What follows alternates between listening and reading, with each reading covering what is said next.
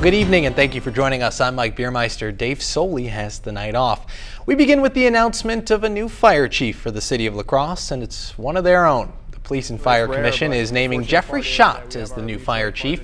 Schott has served with the department since 2000 when he joined as a firefighter. Since then, he served in several roles. In his most recent title, he was the interim assistant fire chief. Schott won the job over 3 other finalists. He'll take over on August 19th.